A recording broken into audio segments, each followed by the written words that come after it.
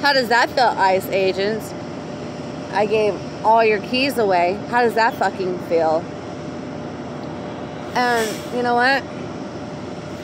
Every time you ask me where Eric's at, Ruben's at, Rafael's at, El Macho, I already said El Macho. I meant Amencho.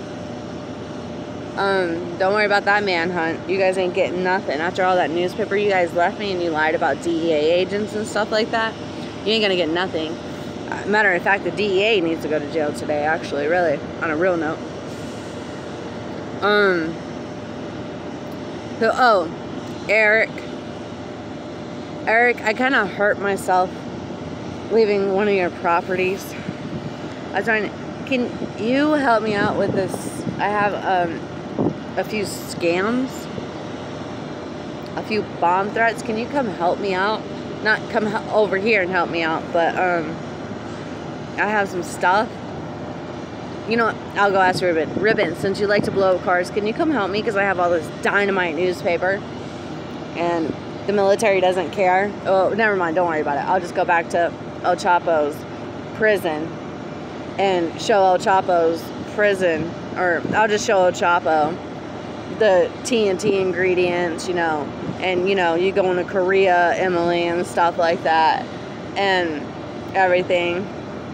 And then Gracias and Omeo and stuff like that.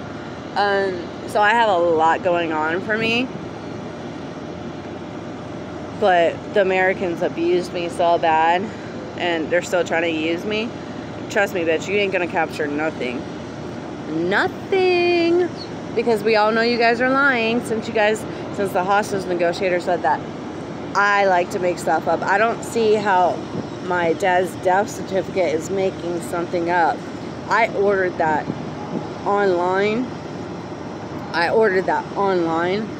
And obviously you're trying to lie on YouTube videos, hostage negotiator, with saying you're in denial. No, I don't think so. We're not doing that today. We're just not doing that. So I'm still waiting for a few more important documents in the mail. And then the DEA is going to be real fucked then.